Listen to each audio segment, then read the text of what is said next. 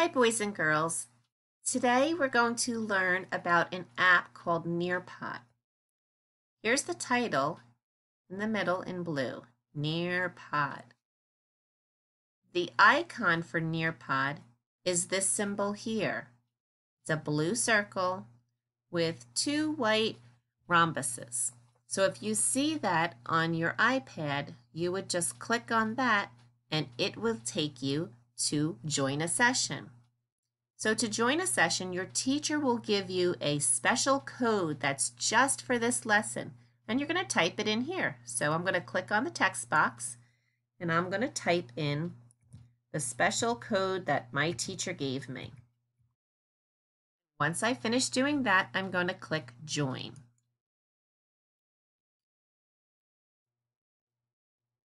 And here we are. It's going to take me to our lesson. Hey, my name's already on here. But if your name isn't there, go ahead and type it in and then join the lesson. So today, we're not really going to do this lesson. I want to show you what different pages look like. So this is just a page that has information, lots of words on it, but it also has a play button down here in the corner. Do you see this arrow? If you click on it, it's going to play the message or something that the teacher wants you to know.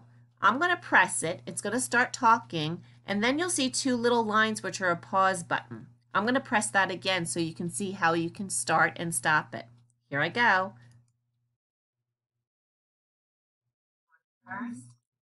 And then I can stop it. Now, once you finish listening to the entire message, you're going to go to the next page. So to get to the next page, do you see this arrow here? Way over on the right-hand side? I'm going to click on that, and it's going to move to the next slide. Oops, I think I went too far.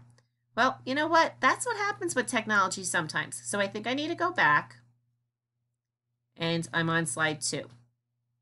So here we are. On this slide here, I have a video. It's from National Geographic Kids. When I click on it, I'm going to watch this video, and then when I'm done, I'm going to move to the next slide. So I'll start it for you, but I'm not going to watch the whole thing now.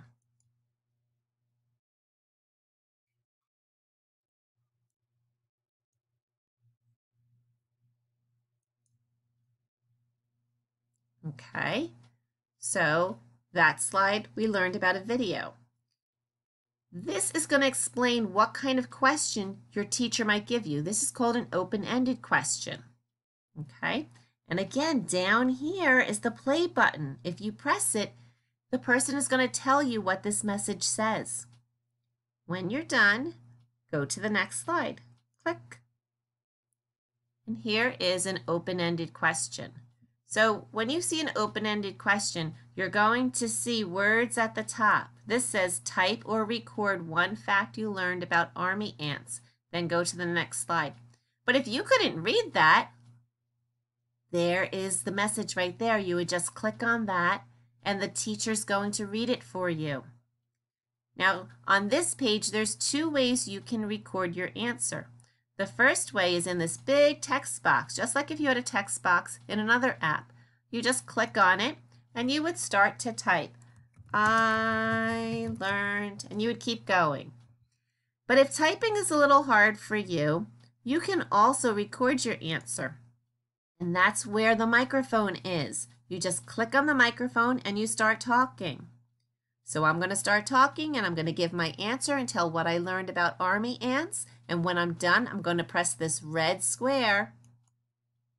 Now I can go back and listen to what I said there. And if I don't like it, come over here to the trash can and I can say, I'm just going to get rid of that. Delete it. Wait, and it's telling you, do you want to delete it? Yes, I don't want it. I really did not like what I said. And I'll delete it. And it's blank again. And if I want, I can click on it. And I can start recording my answer again, and when I'm done, I'll click on the red square again. Once you finish with this page, you'll notice down at this other bottom, the last thing you need to do before you leave the page is the submit button.